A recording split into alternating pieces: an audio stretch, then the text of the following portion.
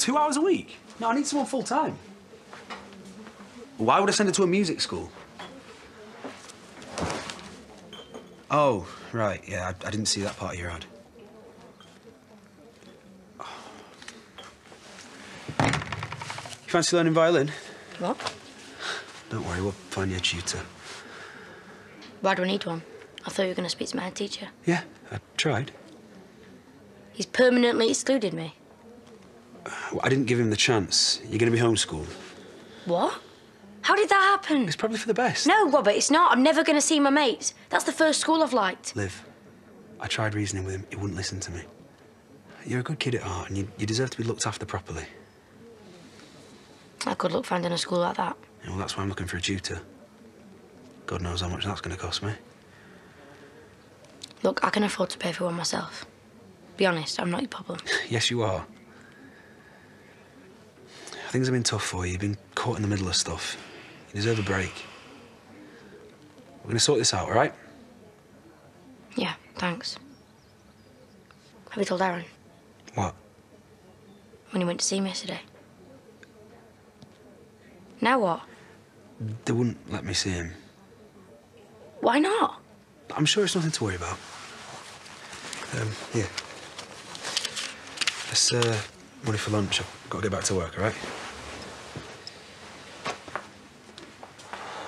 Me first thought. Good choice. I think so.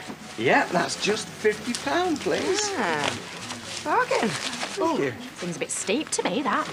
Dad will love this. We'll put it up in the office. Such a shame. The good always die young.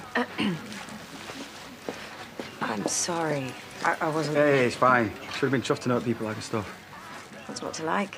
Your sister was really talented. Yeah, she was the artistic one in the family. Don't think she knew how good she was. I can't imagine what you're going through. Yeah, well, that's drugs for you. I suppose so. We just learned that the hard way.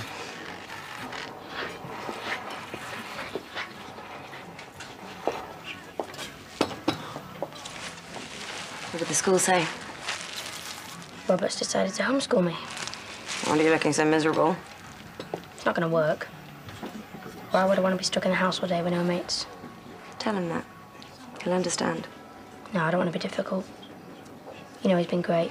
He really cares about me. Plus, he's got other problems to worry about. What do you mean? Do you ever keep secrets? All the time.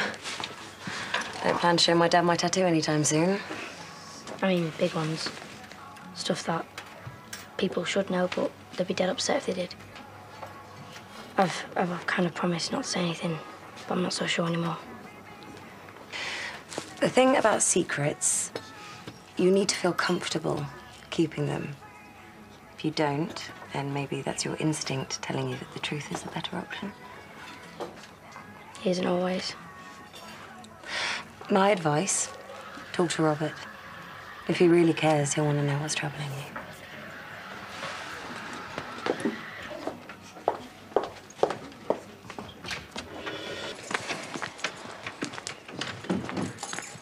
There you are. Just checking up on progress. Fancy an early tea in the cafe? Why? Prison's cold. I'm going to see Aaron later.